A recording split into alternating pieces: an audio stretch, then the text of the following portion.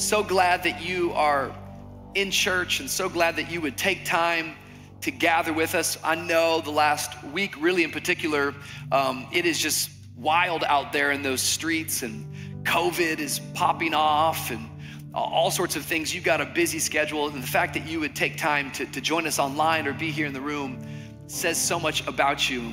We're so grateful that we have this moment tonight to gather around the gospel, to gather around the good news of Jesus, and just to worship him and reflect on what he did for all of us. And I was just thinking on the way over here, that little phrase during Christmas, it's the most wonderful time of the year. In fact, look at your neighbor and say, neighbor, I know we're going to church for a moment, say neighbor, it's the most wonderful time of the year.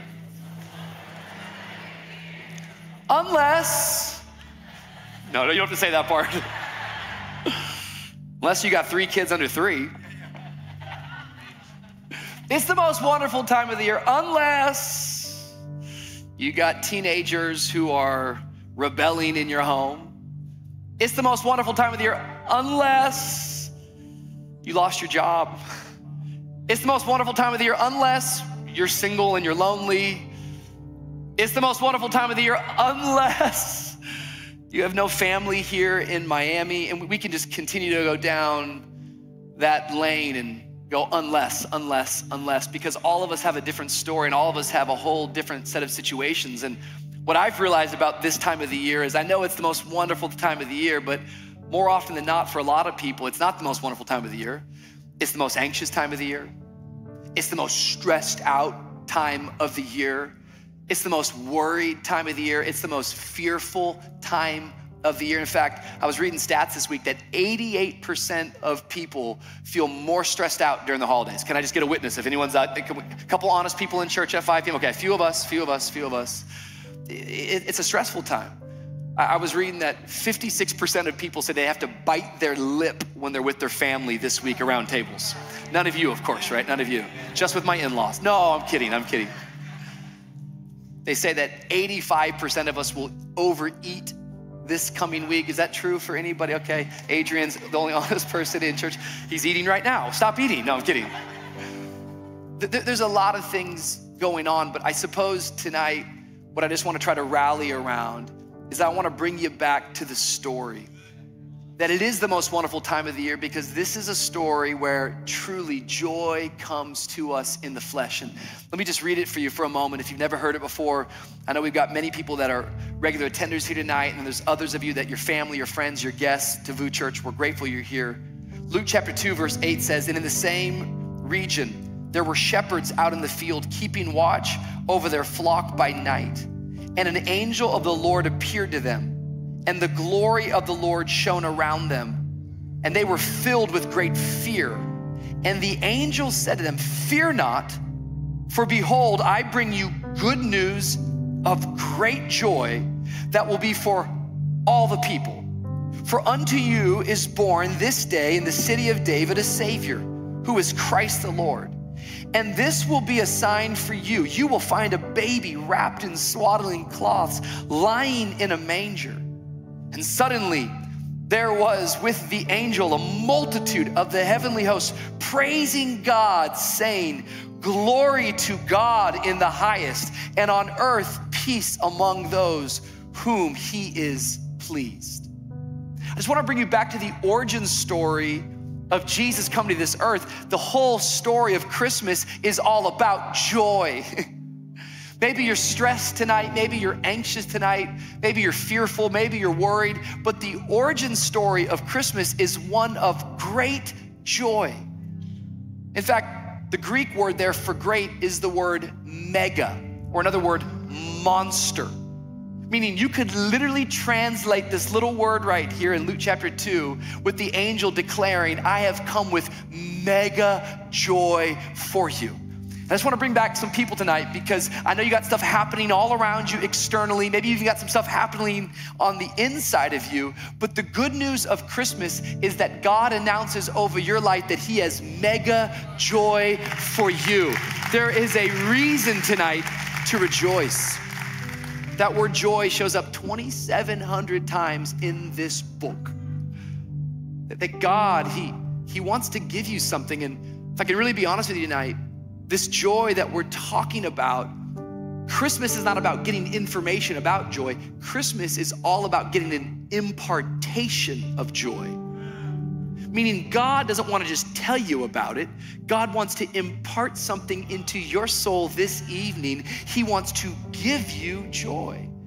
You say, well, Rich, how do I get this mega joy? I kind of walked in stressed. We're not ready I have to go to Christmas Eve dinner. It starts, honestly, hopefully you're gonna be done in 8 minutes because it's at 6:15 we have dinner, you know? Some of you, I know you're counting, we're gonna be done. How do I get this mega joy? Well, I think the text tells us the first thing to get this impartation of this mega joy is that you have to receive the invitation. Receive the invitation. Notice what takes place. Literally, these shepherds are out in the field, and all of a sudden the angels show up and they say, fear not, we bring you good news of great joy. Watch this, for all people. Maybe my favorite little line in Luke chapter 2, I want to remind you that the good news of Jesus's birth is not for a faithful few. It's not for a select group of people. It is for all people. Whatever you have walked in here with, there is an invitation for this joy. It's amazing that it's shepherds out in the field that these angels show up to, because if you study history, what you'll learn is that the shepherds, they were always seen as the lowest form of society because they were out in the field. They were never near the synagogue. They couldn't get close to the temple. They were seen as the bottom of the ladder. But not just that, because they worked out in the field, they were constantly unclean. They could not get near the house of God. But the first group of people that the angels come to are those who are seen in society as on the bottom of the ladder.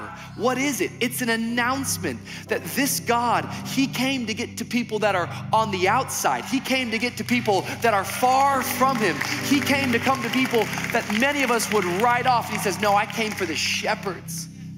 This is the good news. It's an invitation. If you want this joy, you simply have to receive the invitation. There is good news for all people. Jesus being born was not just for Jewish people. It was not just for good people. It's for all people. But like any invitation, just because it comes to your house doesn't mean anything's gonna change. You have to receive it. You actually have to welcome it. John chapter 3, verse 16, for God so loved the world that he gave his one and only son, that whoever believes in him should not perish but have eternal life. God sent his son for whosoever, for all people. The impartation begins with receiving the invitation, but it doesn't just stop there. If you want this impartation tonight, this mega joy, you receive the invitation, but secondly, you join the celebration. That's what this is tonight. This is a celebration of Christ's birth. And the scripture says that honestly, that as the angels showed up, that the glory of God shone all around them. In this time period when a king's son was born, they would burn bonfires. And so all over the city, there'd be bonfires.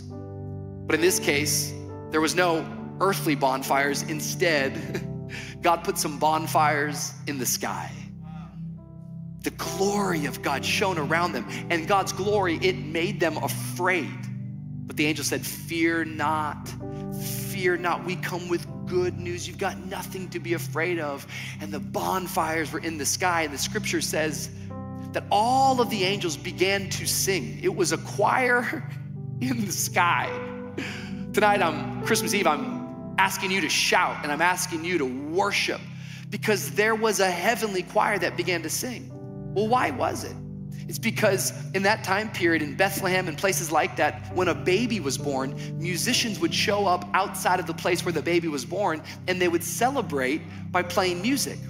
But if you know anything about Jesus's birth, when they got to Bethlehem, there was no room in the place where he got there. In fact, he didn't even get an invite to his own birthday. I mean, there was like no room for him. He was born in a stable. He was born in a stall.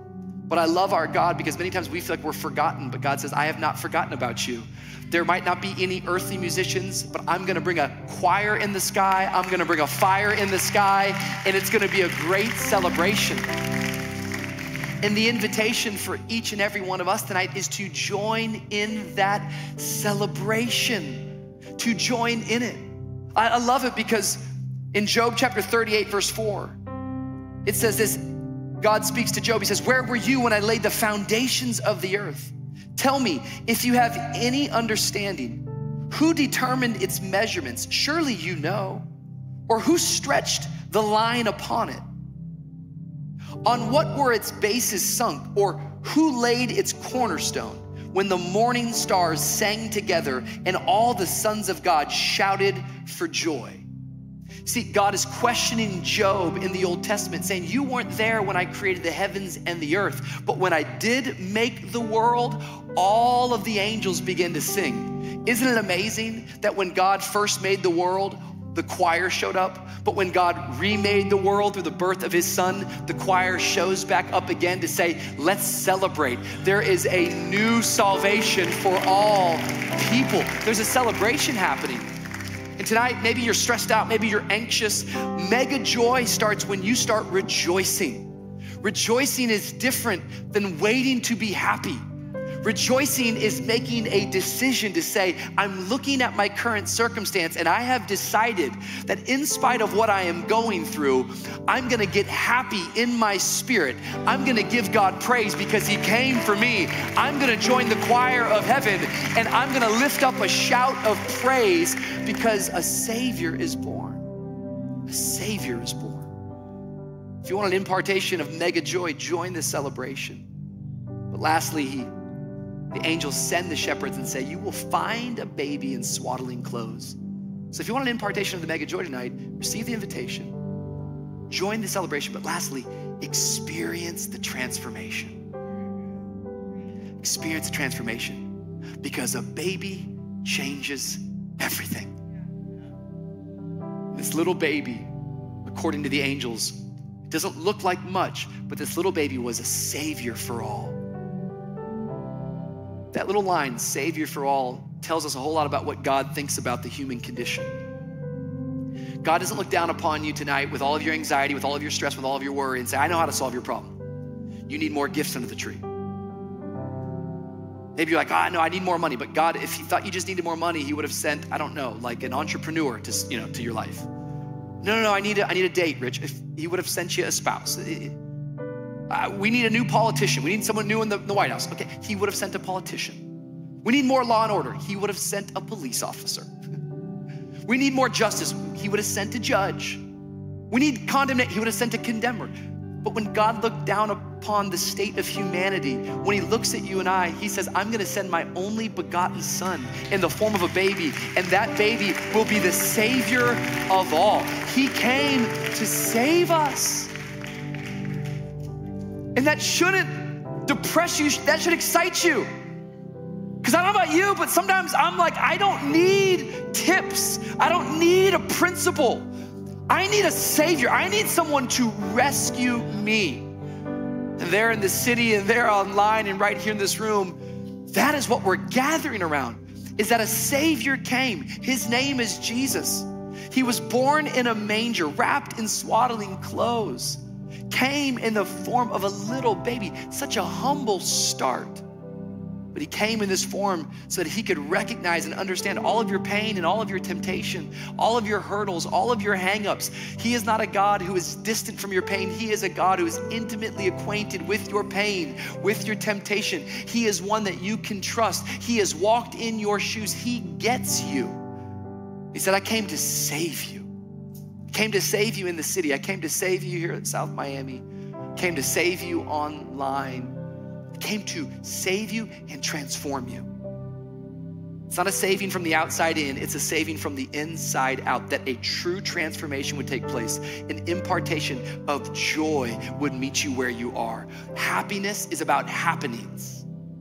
But joy is given to us because we have a firm belief that no matter what takes place in this life, I have an eternal hope. Therefore, I can celebrate. Therefore, I can praise. Therefore, I can pray because I know I have been saved. I've been saved and I've been transformed. And tonight, I don't just want you to hear the story. I want an impartation to take place. I want you to leave this room different, better, because you know that Jesus Christ loves you and came for you. He knows you. He's for you. He wants to transform your life. At both of our locations and online, would you just bow your heads for a moment? Would you just close your eyes? There's no one looking around. God loves you. And God has a plan for your life. And I believe every one of us have a God-shaped hole on the inside. I talked to a friend this week, very successful, lots of accolades. His career is taking off. But he called me saying, I just think something's missing. And I said, I know what's missing. You don't have Jesus in your life. Because what does it profit a man to gain the whole world but forfeit his soul? And this little baby came 2,000 years ago, not for you to be afraid, but rather that you might understand there's good news. What is the good news? The good news is he came to save you. Well, how do I get saved? Simply by receiving what he's already done for you. You can't achieve Jesus. You receive Jesus. You put your trust in him and you believe that the baby changes everything. Maybe this year for the first time, you could recalibrate, you could be refreshed and rejuvenated and recognize that this whole holiday season, it actually is the most wonderful time of the year, not because of what happens to you, but because of the one who came for you. That's how we declare that boldly, that Jesus is at work and he saved us. And tonight, in this room, at both of our locations, I wonder, have you put your trust in Jesus? Because tonight, he wants to give you mega joy. It is himself. He wants to meet you in the middle tonight, online, here in the room. And it starts by you going, I need saving. If that's you tonight, every head's bowed, every eye's closed. If you've never met Jesus, if you've never made Jesus Lord of your life, would you be bold and would you lift your hand up high enough and long enough just so I can see it? I want to include you in this prayer of salvation. I'm going to count to 3. If that's you, city or here at Somi, would you just be bold and lift your hand up high enough and long enough? Ready? 1, Bible says today's that day. 2, don't look at your neighbor, forget about your neighbor. It's between you and Jesus. Ready? 1, 2, 3. If that's you, lift it up. That's me, Rich. That's me. That's me. That's me. Thank you, Jesus. Thank you, Jesus. I can't think of a better time, man. This is awesome. People surrendering to Jesus on his birthday. You can put your hands down. Church, can we just stand to our feet for a moment? We're just gonna pray a prayer corporately together. Thank you, God. God, give us mega joy, Lord. Monster joy, great joy for all people, Lord. Thank you for meeting us where we are.